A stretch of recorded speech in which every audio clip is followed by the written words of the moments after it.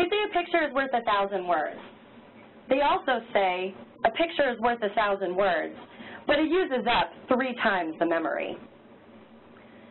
I had a boyfriend, well, ex-boyfriend, tell me once, a picture is worth 1,000 words, but every time I see a picture of you, I can only think of 4. Your face is annoying. But I think we can all agree that a picture is worth 1,000 words. The right visual can dramatically enhance the effectiveness and value of a piece of communication. And in no respect is that more true in those pictures we call infographics. These days, infographics are everywhere. They're in advertising, on the news, in books and magazines, even standing in for resumes. They're online, mobile, on TV, and of course on the page.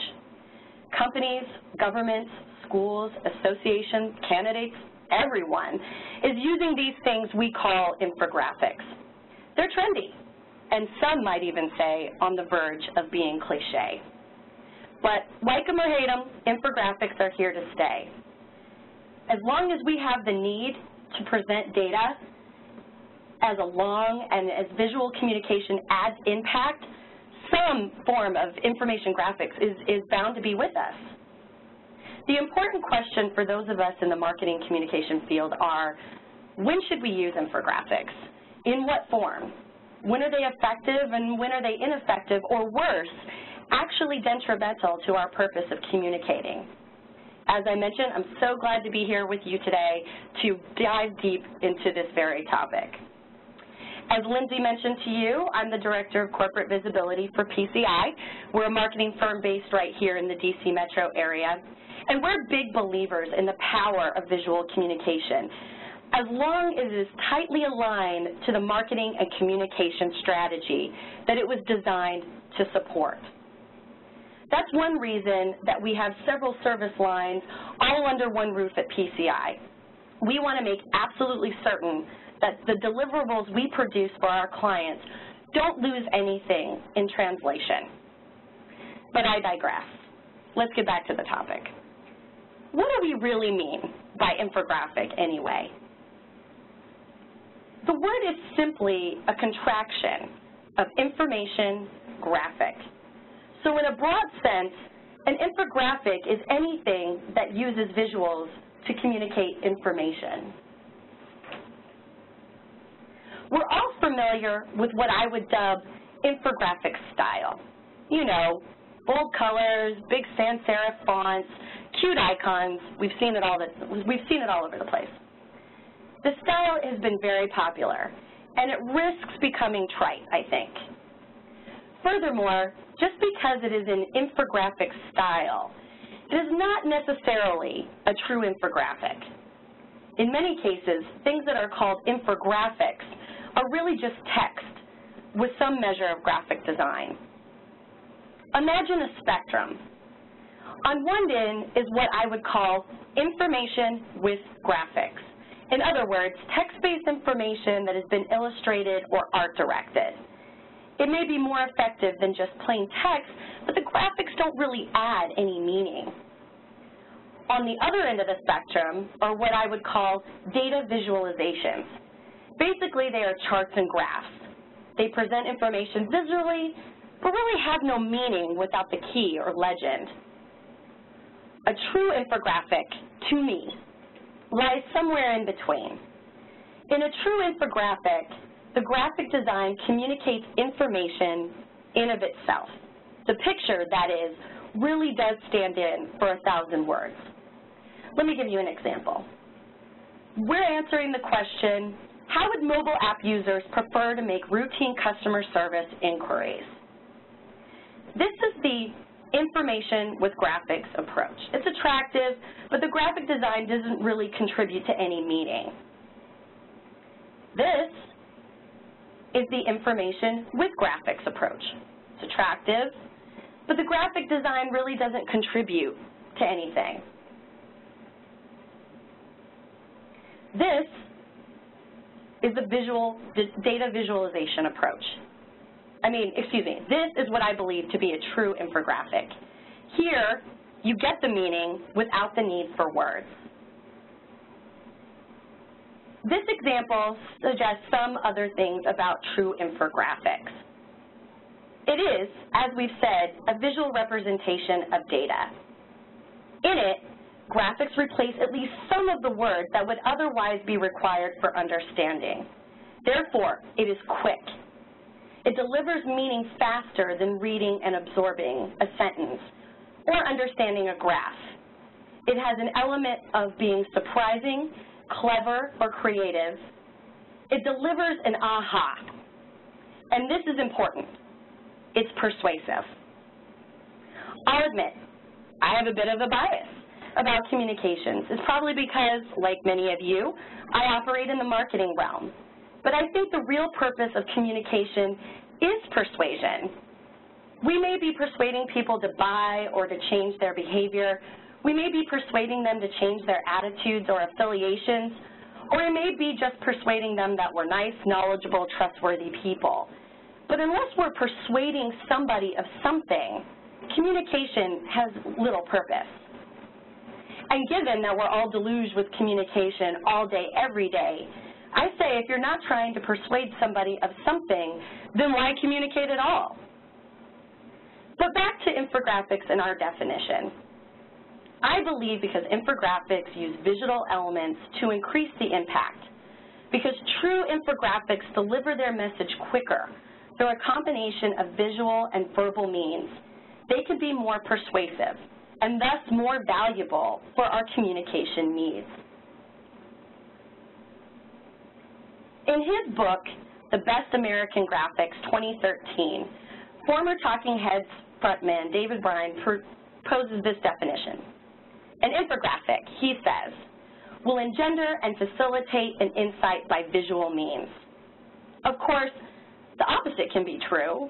If the infographic approach does not add anything, if it's really just illustrating a concept that could be presented more simply with words alone, you might want to abandon it. You might actually be slowing comprehension and losing value by adding in meaningless decoration and clutter.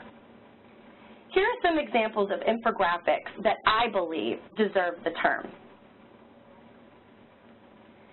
This is from Bloomberg Business and entitled, Who Works and Who Doesn't? The Labor Force by the Numbers. I think this is a true infographic because as long as you know it's about unemployment, you get a pretty good sense of what is being conveyed. This is a detail of an infographic called Mobile Youth. Here again, you can understand the content without relying on the numbers or words. From NPR, this shows ad spending per voter dollars in 2008. The purple color comes as red Republican money mixes with blue Democratic money, greatly distorting the map of the United States. To me, this image is unmistakable. It may interest you to know that there is nothing new about infographics. One could argue that Paleolithic cave paintings did a pretty darn good job of communicating information through a visual mean. Slightly more recent, I have this, a diagram of the causes of mortality offered by Florence Nightingale in the 1850s to demonstrate to Parliament how many British soldiers were dying of causes other than in enemy fire during the Crimean War. Put this on the web with some big sans serif fonts, new titles, and it could have easily been created yesterday. This iconic view of Napoleon's disastrous Russian campaign was drawn by Charles Joseph Menard in 1869. It manages to convey 6 types of information: the number of Napoleon's troops, the distance traveled, temperature, latitude and longitude, direction of travel, and location relative to specific dates, all in one picture. The term infographic started appearing in the 1990s, while versions we are familiar with today really took off with blogging and social media sharing in the 2000s. This is one reason many static infographics are presented in the long and narrow form. They are made for scrolling on a computer monitor, like this example, which asks, is Barbie's body possible? A very good question if you ask me.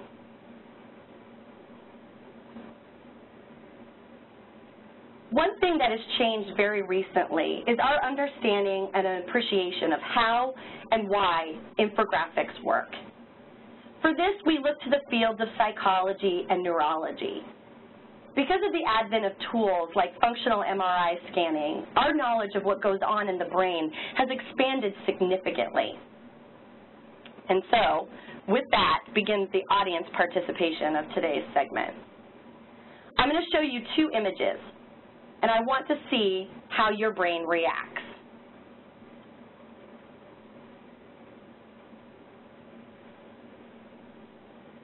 If you're like most people, you quickly and effortlessly combine seeing this image and thinking intuitively about it. You immediately knew that this was a woman. She was angry, and she was about to say something nasty, probably loudly and unpleasantly. You didn't have to force to assess what mood she was in or predict the future. It just happened.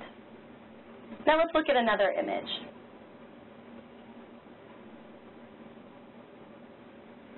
Okay. You might have quickly recognized that this is a math problem. You might have also had some vague sense of what the answer might be, more than one in less than a million, perhaps. You probably could not tell right away, though, that the answer was 462, unless you're some kind of math freak. And unless you are indeed that freak, you wouldn't know that I just lied. The real answer is 408. Now, if I would have given you a little more time, you might have been able to do this problem in your head. You would dredge up the process of multiplication and would have arduously computed the individual products while trying to remember what you had done before. This would be hard work. And while you did all of that, your body would change as well. Your muscles would tense, your blood pressure would go up, your eyes would dilate, and your heart rate would rise.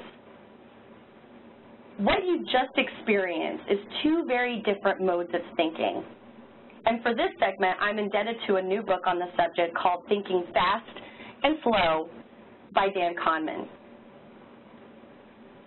When you saw the woman, you thought fast. This is what psychologists have begun to refer to as System 1. And when you tried to work the math problem, you thought slow, or, as you guessed it, you used System 2. These modes have two very distinct characteristics. System 1 is fast and automatic. It's effortless and amazingly good at recognizing patterns. It's the source of our impressions and feelings. Scientists believe that System 1 was the key to our evolution, where quick recognition of patterns might have made the difference between survival and winding up his dinner for some saber-toothed tiger. System 2 is slow, conscious, and deliberate. It can impose order upon the impressions and feelings generated by System 1. It is where we reason and where our beliefs lie. We tend to be proud of our System 2s, but in addition to being slow, System 2 can be lazy. That's right. While System 1 is active and energetic and ready to provide us with all of the ideas and feelings we can handle, System 2 basically has to be dragged to the party. It's work, and we don't like it. And now we head into another audience participation segment of today. On the next slide, say out loud to yourself or to all of those around you in cubicle land whether the words are printed in uppercase or lowercase. Ready?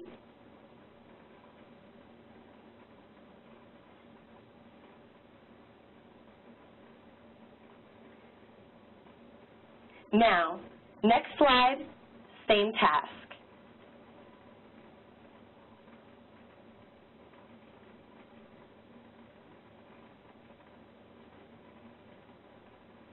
Not so easy, is it? Now, please say aloud to yourself whether the words are on the right side of the screen or the left.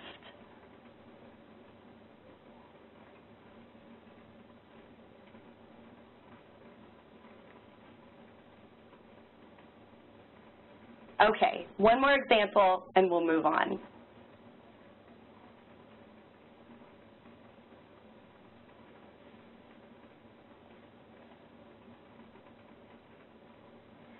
What you've just witnessed is a demonstration of the automatic nature of System 1 in conflict with the deliberative nature of System 2. When the words agreed, for example, the word upper is printed in uppercase or the word left is on the left side of the screen, your System 1 was probably able to cruise right through while your lazy System 2 took a break.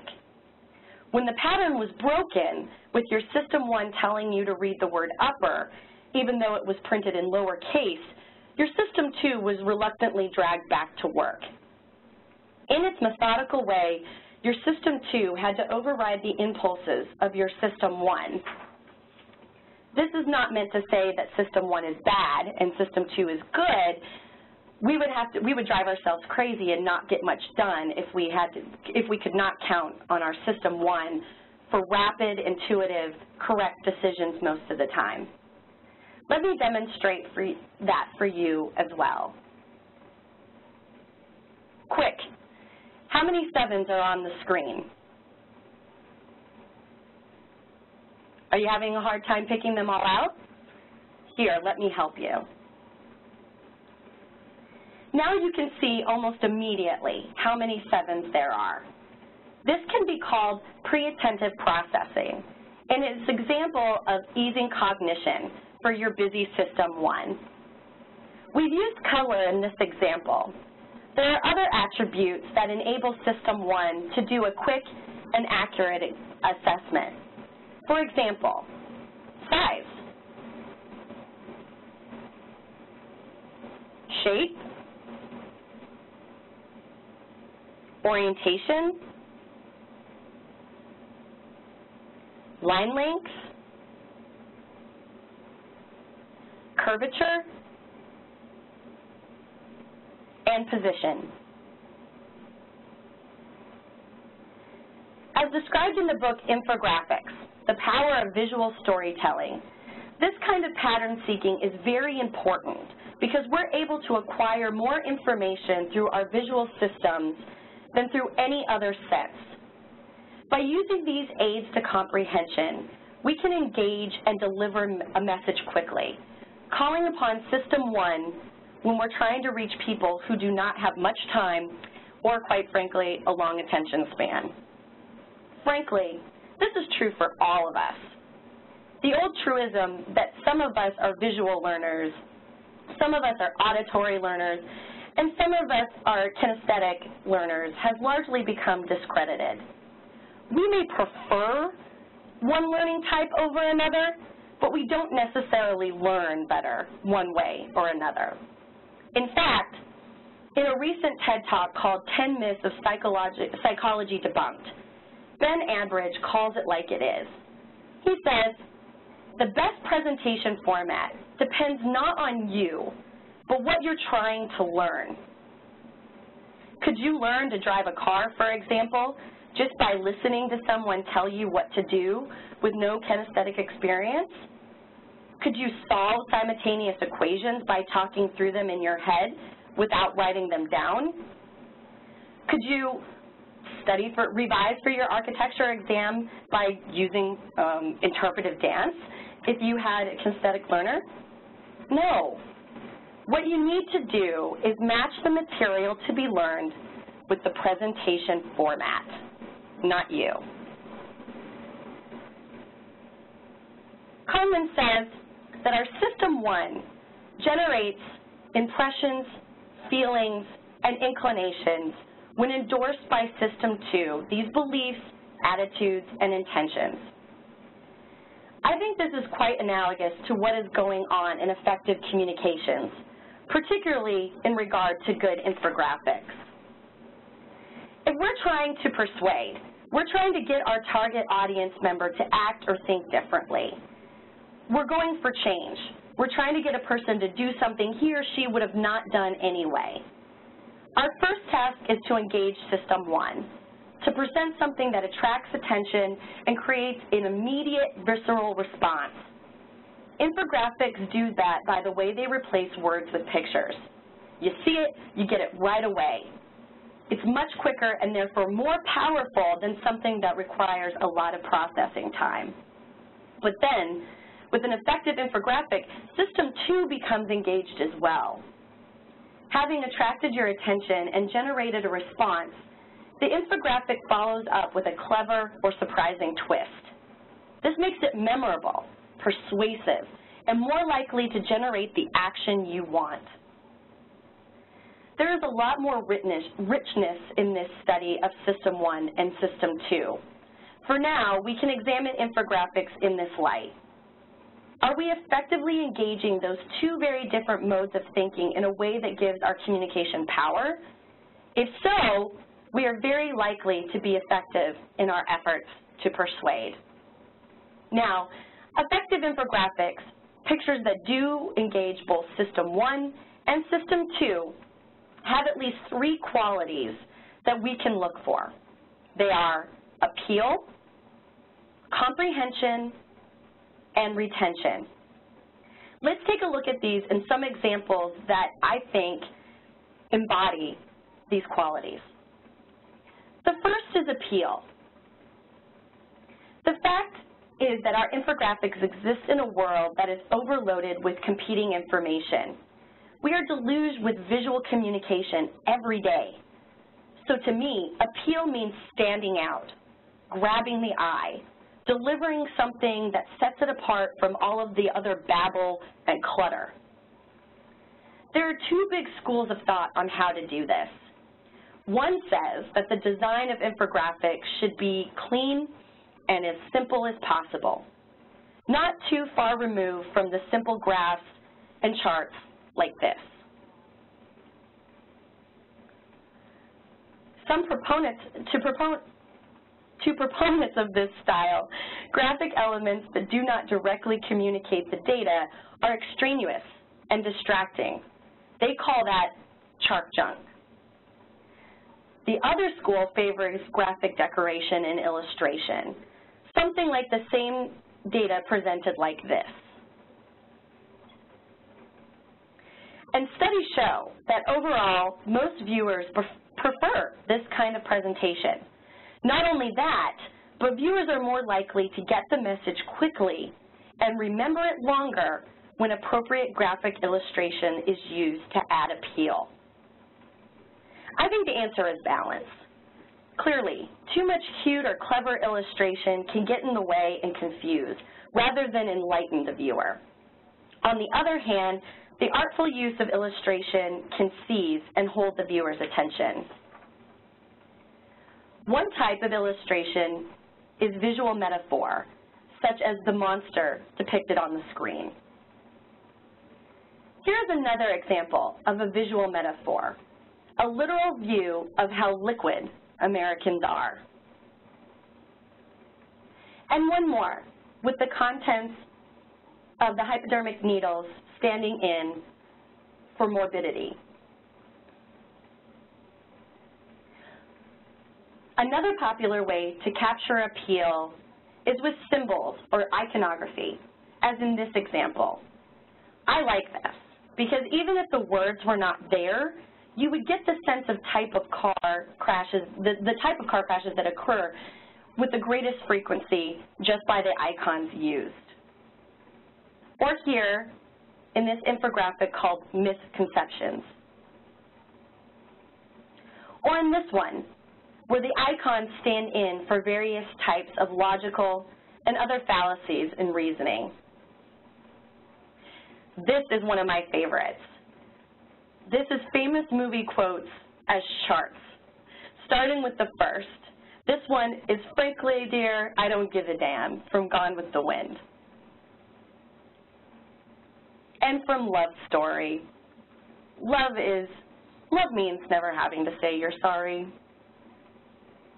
And of course, from the iconic movie Apocalypse Now, depicting how much they love the smell of napalm in the morning. Some infographics use decorative framing to add visual appeal, like this one. To me, this decoration rises to the level of true infographic because the clear depiction of the 80s teen versus a 2012 teen helps you understand, without words, what is being compared here.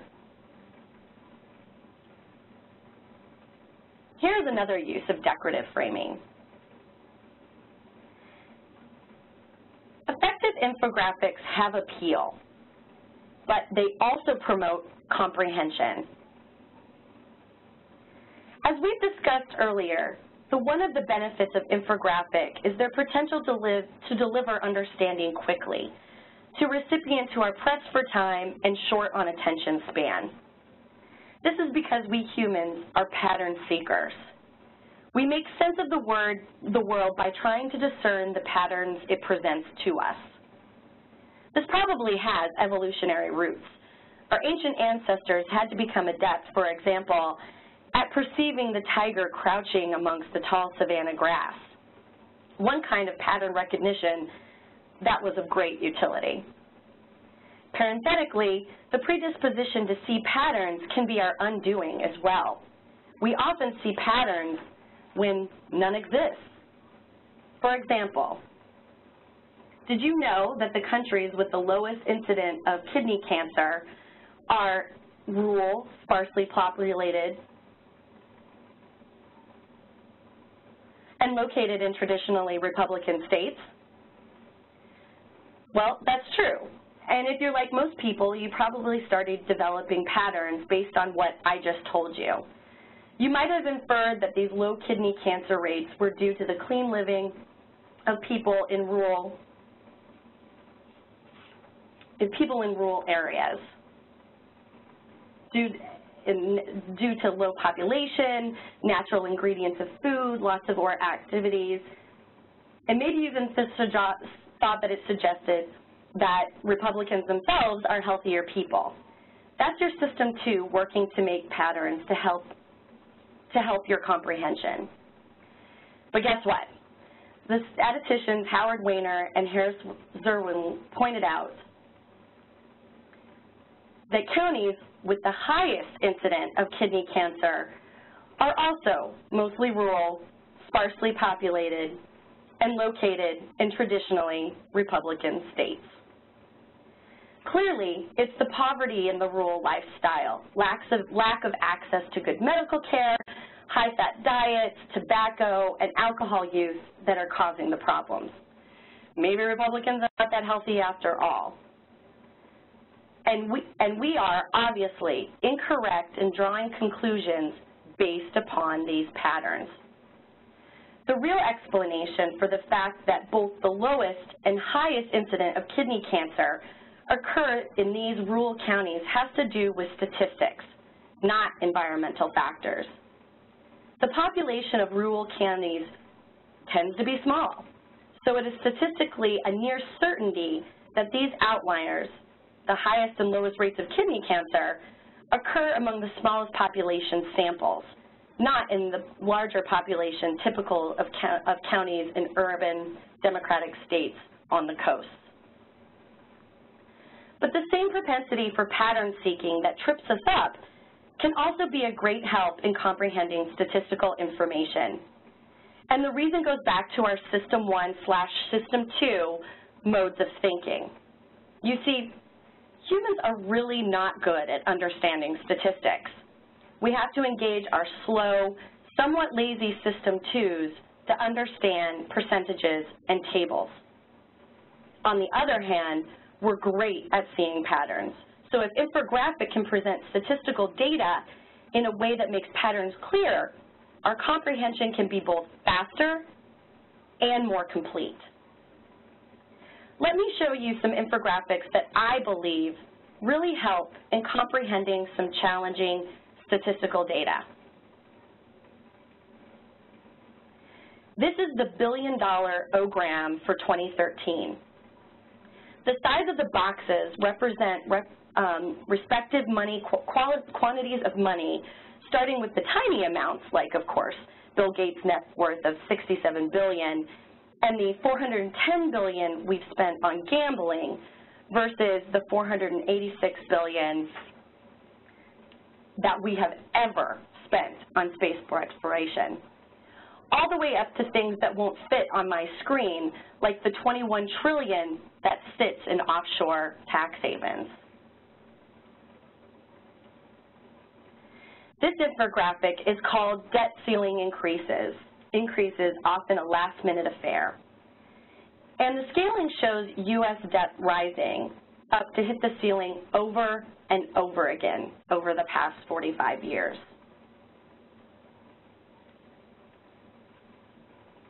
This one, called How Google Destroyed Internet Explorer Visualized, shows the market share for Internet browsers over time.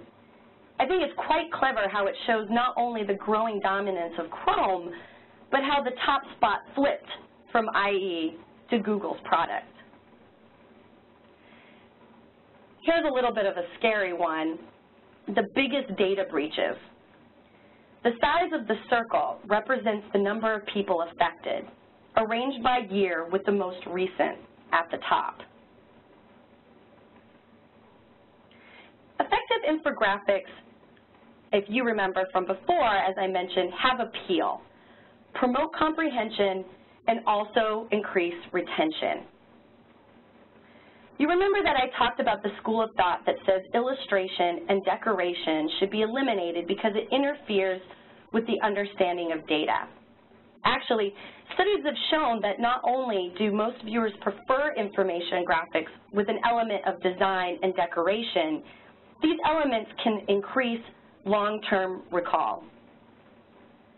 Study participants shown a series of infographics, some very plain, some with decorative illustration, were able to remember the information in both a few minutes later. After a couple of weeks, however, the information conveyed by the more illustrated versions had been retained at a significantly higher rate. Here's an example that is as beautiful as it is sad. Excuse me. It is called Field of Commemoration. This infographic represents the casualties of 20th century wars. The size of the poppy represents those killed. The length of the stem represents the duration of the conflict. The stem grows from the year the war started, and the poppy flowers in the year the world ended. Given that yesterday was just Veterans Day, I know that this is an image that will last with me for a long time. This next graphic is sad in a little bit of a different way, demonstrating the constant wage gap between men and women. Though college-educated women have started to make up more money than non-college educated men, the gaps between men and women have increased over time. Again, obviously as a woman, this graphic very much tends to stick with me. And finally, an interactive graphic showing the human toll of drone strikes in Pakistan since 2004. In the course of killing 50 high-profile targets, our drone strikes have killed some 3,200 others, including 175 children.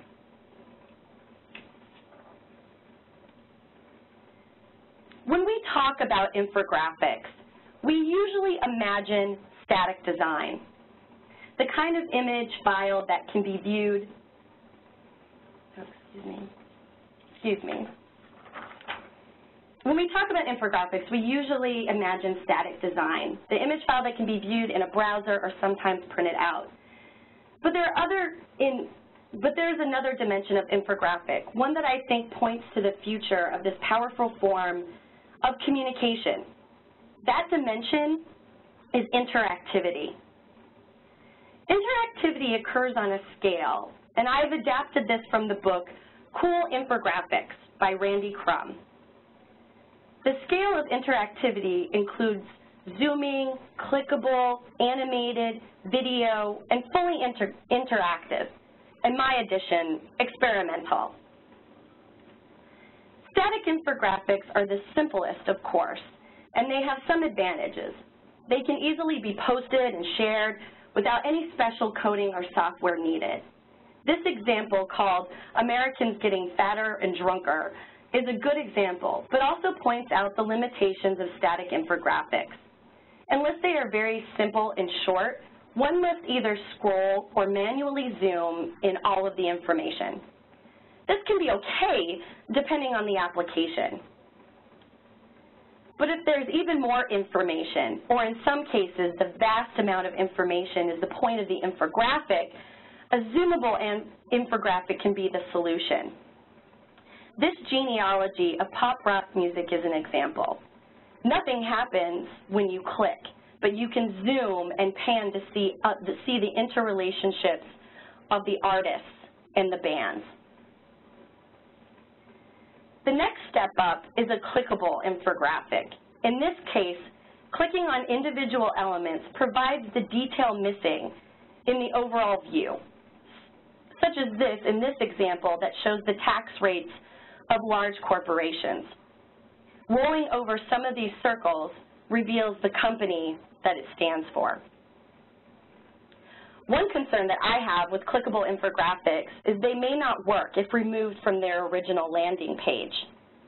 Once they are shared, they become static images again. This can be overcome in some cases by creating a clickable PDF file of the infographic, which can remain functional when shared across sites and devices. The next step up is animated infographics. This one represents the distance from Earth to Mars, making the case that it's a lot further than we all think. The animation lasts so long that the designer had to insert factoids to keep the viewer watching all the way to the end. And just as a side note, if you would like a bibliography of all of these various infographics that I'm presenting so that you can look at them in real time, feel free to email me and I'm happy to give you the full list so that you can look at them. In some cases, it's worth taking a step back all the way to a full video infographic. This example, in favor of the renewable fuel standards, a subject near and dear to my heart, provides a full video graphic to animate and enliven the statistical information. How America's farmers are feeding and fueling the country and the world in 60 seconds. In 1960, the average U.S. farmer fed just 26 people. Today, that farmer feeds 155 people, growing more on every acre every year. And that's not all. America's farmers produce feed for cows, pigs, and chickens, and grow enough to fuel our cars and trucks with cleaner, renewable fuels. That's more than 13 billion gallons of renewable fuel powering our cars and 34 million tons of animal feed in 2012 alone. How do they do it? Through innovation and technology, farmers are growing more crops on the same land more sustainably. From soybeans to corn to wheat, yields are up by as much as 64%. I think you get the point. Fully interactive infographics can be very powerful, but they're also very complex, requiring substantial custom programming and database integration.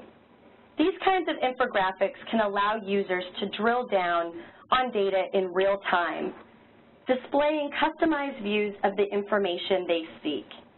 For example, this website asks, "How are things where you are?" and presents a multicolored graph showing relative scores on a variety of quality for life measures for the user's current location. This one I think is pretty awesome. It's called Infinite Jukebox and allows you to calculate pathways through your favorite song in order to repeat it endlessly. This, by the way, is a diagram of all about that bass. The ultimate, I believe, is what I call experiential infographics. This has much in common with what has been called augmented reality, where directions, facts, figures, and interpretations are superimposed upon a real-time view of the world. In current technology, you access augmented reality by holding a smartphone or a tablet in front of your face, but other, more convenient options are under development. Here at PCI, my agency, we experimented with the late lamented Google Glass, but a much more usable option not far in the future may be contact lenses that are capable of projecting video and text right there in front of you in your field of view. Who knows if direct implants in our brain is next? Slightly a little scary, but probably inevitable. I think this progression of interactivity is very exciting and probably represents the future of infographics. It is how we want and increasingly expect to receive our information. To the visual appeal and greater comprehension and retention that good infographics provide, interactivity adds relevance, the ability to focus down specifically on what we're interested in and explore. Of course, greater interactivity also typically calls for greater complexity. Programming a clickable infographic can be more time-consuming and expensive than simply designing the same thing in static form. And the same is true as we go up the ladder towards video, fully interactive and experiential forms. There is, however, a wide variety of tools designed to make the creation of infographics, both static and interactive, easier. You certainly do not have to start from scratch. Here are some inexpensive and some free tools to help you in your journey. Before I present that, I did want to show this is an interesting place to start in your journey. A periodic table of visualization methods that gives you suggestions and examples of a wide variety of data visualization formats. If you're interested in obtaining this piece for yourself, you can find it at visualliteracy.org. Wordle at wordle.net is a free tool to make tag clouds. This one is a tag cloud for this presentation. Pretty meta, huh? Gephi is a tool for representing huge imported data sets, also free and open source. The Noun project allows you to search for icons for just about anything and use or buy them at nominal prices. This is the search result for icons for infographic. And of course, as I'm sure all of you know, there's a growing number of online tools specifically designed for creating infographics, like Easily and Visually, and as you can see, many more to choose from, and I'm sure there's probably even more resources out there than I'm even naming. But you can get a lot of this information at coolinfographics.com/tools. Yes, there are many tools for you to create infographics, but I want to interject just one note of caution. I hope that if you take away nothing else from my talk today, that you remember this one point. There's a difference between true infographics, those that appeal, build comprehension, and enhance retention, and meaningless visual elements on a page. Just because you can create an infographic doesn't mean that you should create an infographic. If you are a great visual thinker and have both the skill and artistic sense needed to create infographics, then go for it. More power to you. But if you don't, consider calling upon a team, the kind of multi-skilled strategists and designers who can provide for you an infographic worthy of the name. I know a few if you're interested. Because in my book, it's not enough for an infographic to be clear or clever. It must also be beautiful. So I will leave you today with a few more examples that I believe meet the standard. This one is called 37-Minute Bus Ride. It takes something as mundane as the daily commute and turns it into a beautiful piece of art. This dramatic visualization shows just 1 week of earthquakes in California, with the length of lines representing the hypocentric depth. Pretty cool, huh? And to show that we in the U.S. have no monopoly on outstanding infographic design, this one answers the question, what professions are most happy? Well, I, for one, am very happy that you all had the time to join us today. Thank you so much for joining us and withstanding a few of my technical glitches. And I hope that you've seen that an infographic can be worth 1,000 words. Thank you very much. And with the few minutes that we have left, Lindsay, can I have a question? Yes, we do have a couple of questions that came through during the presentation. We can start with, let me see. Casey had asked you to repeat what was the website for the icons that you were talking about a couple slides ago. Visualthesaurus.com. Oh, excuse me, I misspoke. Visualliteracy.org. Okay. And then we have. Oh, sorry, one real quick, Lindsay. Sorry to cut you off. Okay, no, you're fine. Again, please tweet at me if you'd like the full bibliography of all of the infographics plus all of the websites, books, everything that I've mentioned throughout my presentation. I have that ready to go. So if you'd like that, feel free to tweet at me or contact me at my email address, and I'm happy to provide you with all of those references. Okay, continue. Thank you. Okay. Michelle Bertolone, and forgive me if I'm mispronouncing your name, but asked about if you could talk about the importance of headlines and subheads. Oh, yeah, that's great.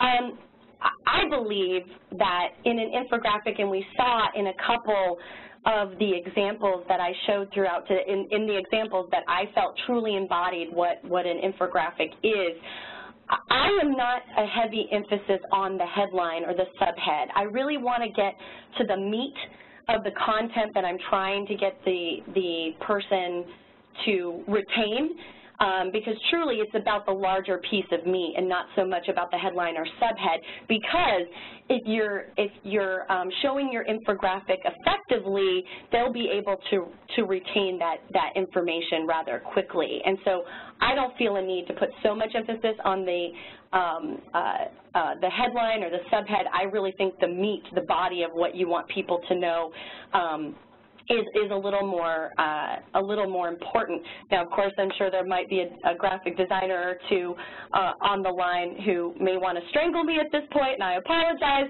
But my feeling is that the graphic as a whole is far more important than putting emphasis on the head or subhead. Okay. Michael, and I'm going to butcher your last name. So Michael asked, what kind of talent or people are needed to conceptualize infographics on a regular basis? Yeah, so as I mentioned in the conclusion of my presentation, there really are two people, and God bless you if you embody both of these abilities. We actually have a person or two here at PCI that does, and I find them incredibly amazing humans. You really kind of need that one, that right brain, that being able to draft out the flow of what it is that you're trying to convey, getting those data points put together.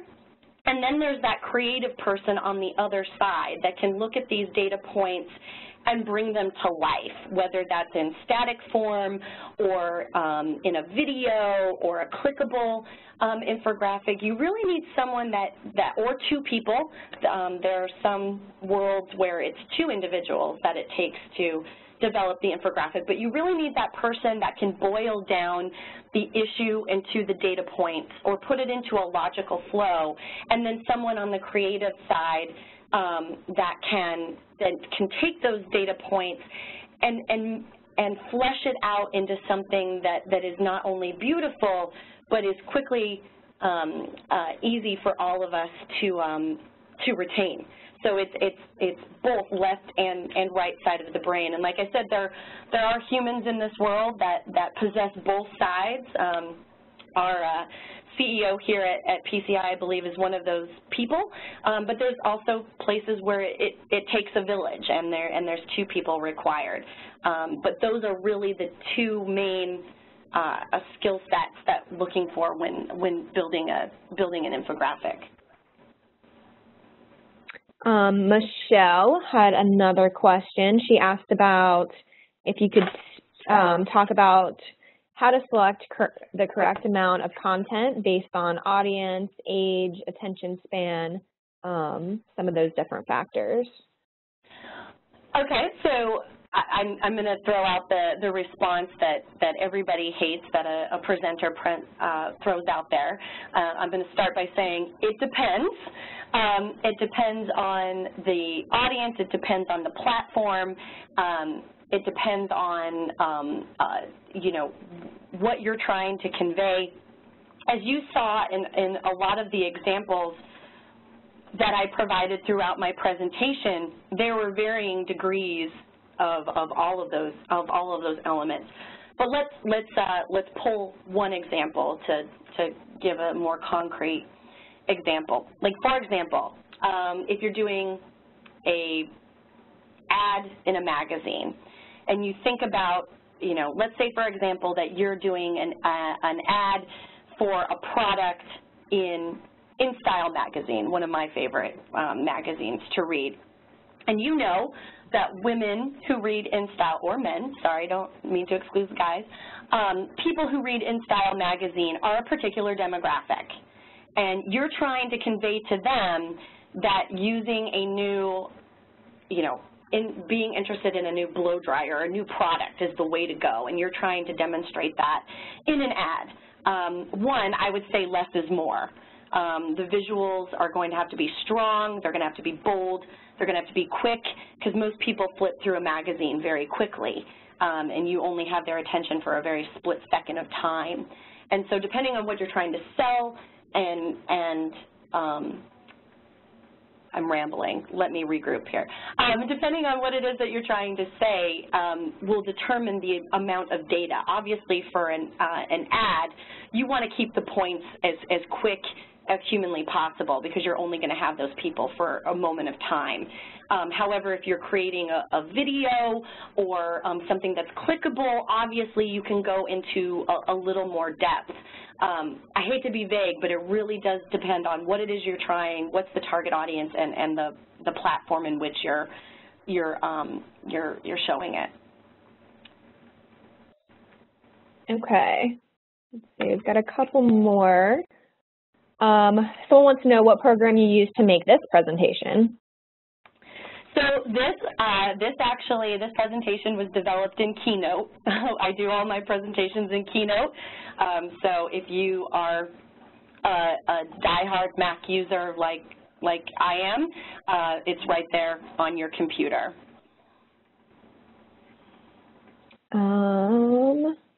Any tips on working with staff that want an infographic, they think they are neat, but also want 1 million words on the page? They feel that the information has to be explained to the viewer. Yeah, I've been there. So whoever submitted this question, I definitely feel your pain. I think when thinking about an infographic, go right back to the beginning of my presentation when I say, is it effective, or is it really standing in the way of what it is that we're trying to communicate? infographics are great. They're a lot of fun, but sometimes they're not appropriate for what it is that you're trying to convey to the audience. Sometimes, another form of communication or another form of design is more appropriate. So that's the first question to ask the team, is what we're trying to convey to our target audience appropriate for an infographic, or is it really better served through a different mechanism? If there's too much data, if you start, if your amazing designer starts fleshing this out and it's just too much, there's too much on the page, is there anywhere you can cut? Is there anywhere where you can scale back? Because again, we want to make sure that it's simple, that it's easy, that people get to the point very, very quickly. And if you know the content and you're looking at the page and can't discern what it is, just imagine how difficult that's going to be for your audience. So it has to be the right. It has to be the right mechanism, and the data has to be in a size that's easy for people to digest. Now, of course, I understand when working with a large group of people, there's going to be, everyone's got an opinion, everybody's got an agenda, but you really need to step back and say, okay, if we can't understand what this is very quick, very easy, then our audience isn't either. Go back to the beginning of my presentation when I showed the mobile user representation about customer service requests. In one slide, you saw very quickly and very easily that people overwhelmingly would rather go through mobile means rather than actually talking on the phone to handle their customer service issues. Think of it that way when developing your infographic. If I can't look at that page and quickly discern what it is you're trying to educate me about, then Infographic might not be the platform in which to convey that message. Okay, so maybe one more question, and then we'll wrap it up. So, have you ever heard of anyone doing a series or serial of related infographics over weeks or months? Are there pros, cons? They have a lot of data stories to tell. I have not, myself, I have not seen a succession, a series of ads or outreach based on infographic, but I would love to seek that out and find an answer for you. Lindsay, will you capture that person, and I will tap into my resources and find an answer for that person? Absolutely. Yes, thank you. I will forward this along. Thank you. All right. Well, thank you, everyone, for attending today. If we didn't get to any of your questions, or if you have additional questions that you think of pertaining to infographics or about PCI, feel free to reach out to Francis at freimers@pcicom.com. We'll follow up with a recording of this webinar within the next week and also our contact information. So thank you. Enjoy the rest of your day, and please let us know if you have any questions.